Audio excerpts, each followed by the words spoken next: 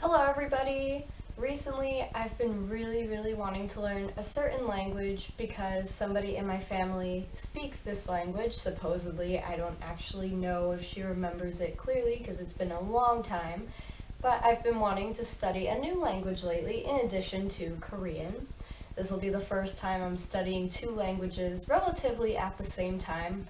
My Korean is at a higher level than this language because I have almost zero knowledge of it. But they're kind of closer in the amount of knowledge that I have of each than, say, when I started learning French after learning Spanish for years.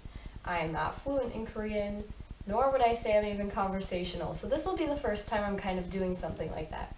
But this project was inspired by Duolingo, and if you don't know what that is, I do have another video explaining a little bit about that, so I'll put it in the description box. You could check it out.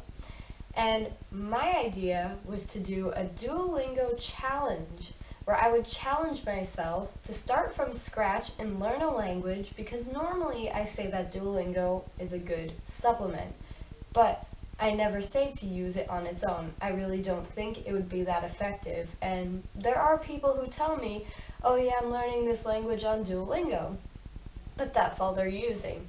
And when that happens, they probably don't come out with a whole lot of knowledge, especially if they're not doing things like taking notes on what they learn and stringing their own sentences together, because sometimes we have like crazy sentences on Duolingo.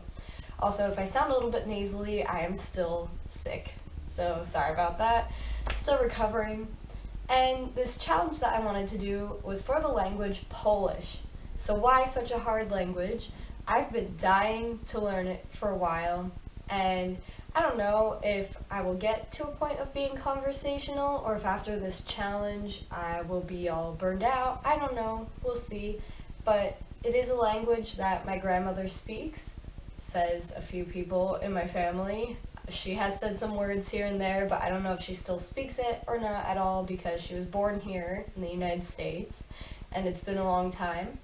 But I wanted to challenge myself to use only Duolingo, so no Forvo, no YouTube, no help from other humans, including my grandmother. She's not going to know about this challenge at all until the end because I want to surprise her by speaking some Polish to her and seeing if she remembers. But I'm going to challenge myself to see how much I can learn from just using Duolingo in 90 days. I wanted to do a challenge to finish the whole tree, but it is so long and I don't know what's going to happen once I go back to school, grad school. And so I figured I would be busy and I didn't want to leave you guys hanging. I kind of wanted to have a deadline so you guys could have some things to expect. So the only app I will be using is Duolingo, but I will be taking notes on that and through that practicing through those notes and everything. So I just wanted to give a sample lesson here to see how this goes. I did go through the first lesson because I tried filming this video a little bit earlier, but we're going to try this again. Okay, so getting my phone out. Basics, here we go. Pronunciation is going to be off. I already know it will be. So, which is he. Ona. Well, it has an A at the end, and I know it's not a Romance language, but it's similar to he, so I'm gonna guess it'll be she. Ja jestem mężczyzną. So I remember from the last lesson that mężczyzna, or however you say that, I am probably so wrong, so sorry, is man, and ja is I. So I'm just gonna guess that it means I am a man.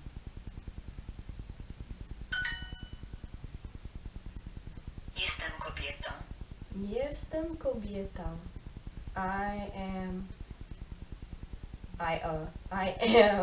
a woman. On jest mężczyzną.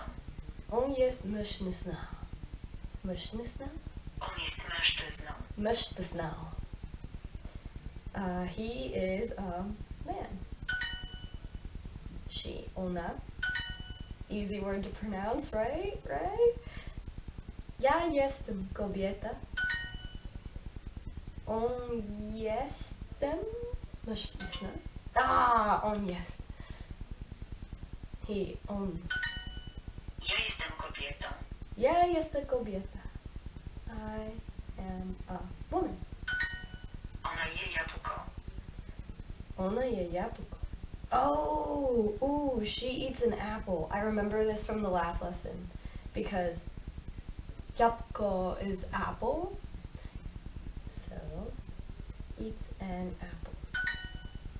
On je jabłko. On je jabłko. He eats an apple. Ona jest kobietą. Ona jest kobieta. She is a woman.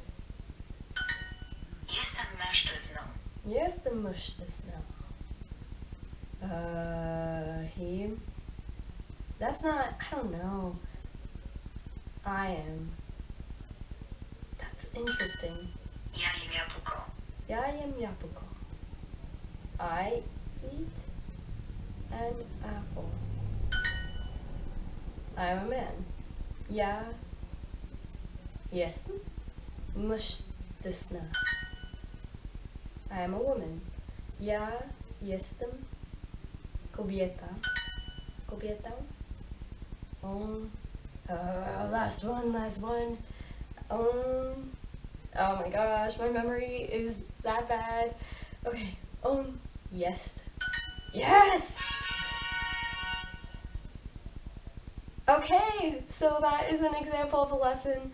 Spelling, I heard that Polish can be phonetic, but since I'm not looking up videos to learn the alphabet or pronunciation because I want to prove a point with Duolingo, I will not have the pronunciation down because I will be hearing it from a robot and not a real person.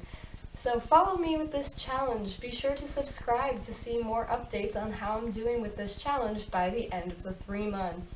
I will see you guys in the next video. Check out my blog for more language tips as well as travel tips. They're on there too from when I studied abroad. And be sure to leave a comment and share this video with your friends.